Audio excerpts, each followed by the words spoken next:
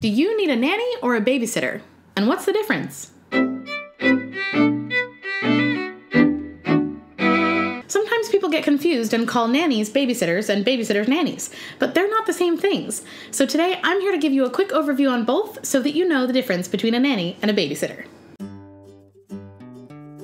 A babysitter can be someone from 12 to 13 years old or older who works part-time for a few hours at a time and might be paid less based on their childcare experience. Since they only work for a few hours a week, perhaps after school here and there or for a parent's date night, they can be more like a buddy than a parent. A babysitter can come in, play with the kids, feed them some pizza, and can be a little bit more relaxed about bedtime. A babysitter can be more involved and help with homework or give a child a quick piano lesson, but they don't necessarily have to be invested in the long-term growth and development of a child.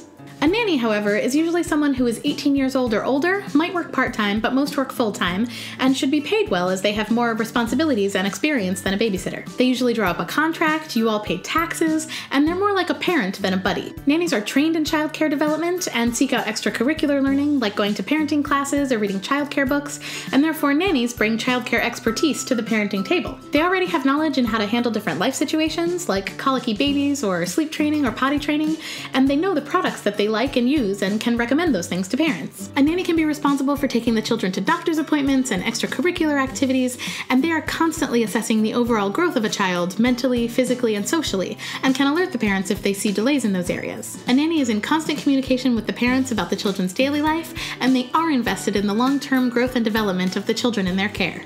Think of it this way: a nanny can be a babysitter, but a babysitter is not usually a nanny.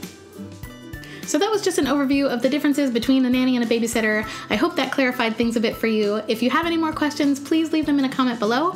And if you are a nanny or a babysitter, leave me a comment just to say hello. As always, thank you so much for watching, and I hope you have a lovely day. See you next time.